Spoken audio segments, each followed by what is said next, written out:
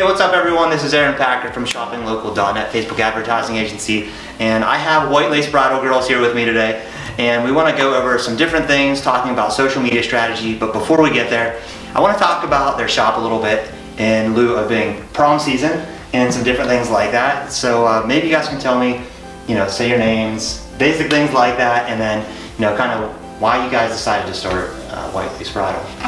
Alright, well, I'm Carrie, and I'm one of the co-owners here at White Lace Bridal. And I'm Jody, I'm the other owner. I'm Abby, I'm a consultant here. And we opened our business in March of 2016, so we've been going on our 4th year here. And we opened the store basically because we both have been brides, and we have realized that there's nothing in Indiana, and we are a specialty store that brings brides to us and try to keep people local from going to driving an hour away, because it is a process. That's awesome. Yeah. And it's prom season coming up, so do you guys have anything going on for prom season? Yeah, we have prom gowns in store, and then we also have prom tuxedo rentals, and we have 2 specials going on right now for tuxedo rentals, and they are, Abby can tell us what they are, right? So if you get your dress here, you can get $30 off your tuxedo, or we have 2 specials that are $99 tuxedos. Awesome. I actually have my wife with me today. She's behind the camera, so I didn't get to actually take you to prom. You want to go to prom with me? And of all days, if we go to a bridal shop and I forget my wedding ring, so blame it on the gym.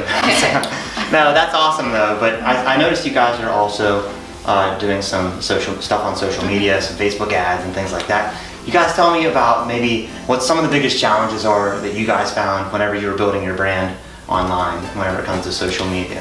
Just getting the word out there that we exist has been the biggest challenge, I think. Social media is great and it's taken us to the next level, but I think that we still need, further platforms to make us more visible. Radio and paper kind of is the thing of the past, and everybody getting married now is in social media. So we've taken the step to kind of put us on some social media platforms to help keep consistently posting, but I know it's still a struggle to get exactly the right customer at the right time. Yeah, for sure. What other platforms do you guys think you want to get on? Well, we have Instagram, and we struggle with the whole Snapchat thing, I think, just because it's a right now kind of thing, and we're a little bit older, we hadn't grew up with Snapchat, so we're still struggling with that whole thing. But and Twitter, we kind of take to the Twitter thing too a little bit, but it's trying to find where most of the people are at. Yeah. And how to get there. Yeah, where do you guys have the most traction so far, just in your opinion, out of which platform? I'd probably say Facebook. Yeah. I mean, that's not surprising. I mean, because there's the most users are on Facebook compared to any other platform. But I noticed you guys were also doing some Facebook ads as well. So there's organic traffic and then there's paid traffic. And I saw some of you girls are doing some paid traffic as well. Have you guys had good results with your paid traffic? Yeah, I think so. We have trunk shows that we happen every season with the designers, and we boost those events, with the paid advertising and stuff like that. And we tend to book a lot of our appointments through that Facebook advertising because we get further out in the area. That's awesome. And have you guys ever tried targeting, Ashley and I were talking on the way over here, what's some national stores that are nearby, maybe in Altoona or Greensboro? It was MB Bride, did you say there was one? David's Bridal. Or David's Bridal. David's Bridal. Okay. Yeah. So David's Bridal is in Greensboro? There's Monroeville. You can actually use them as a target, and you can set in your interest targeting to target people who have an interest in David's Bridal.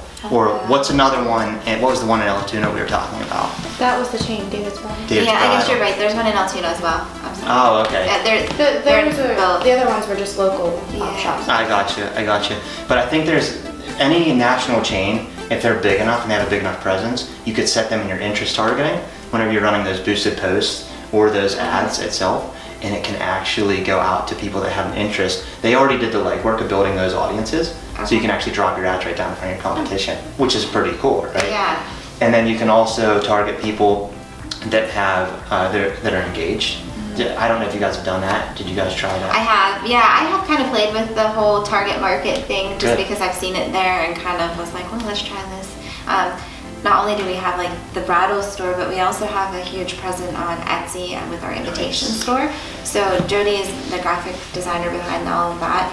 And so for some of those ads, I pick like, you know, a target market for just invitations versus girls looking for bridal gowns and stuff like that. Is there anything else that you guys are doing that might be kind of exceptional to the area compared to like something like a David's Bridal or something like that? I think that we have that one-on-one experience that kind of we take pride in, trying to create more of an intimate setting for our brides versus, you know, the David's Bridal is kind of like the superstore bridal store where, you know, it's you're in, you're out, you don't get that one-on-one bridal experience where we don't overbook, we kind of make sure that we have a one-on-one consultant with our girls, you know, and we block the appropriate amount of time to meet with those girls. So we find that people are shopping more for the experience, not necessarily the dress.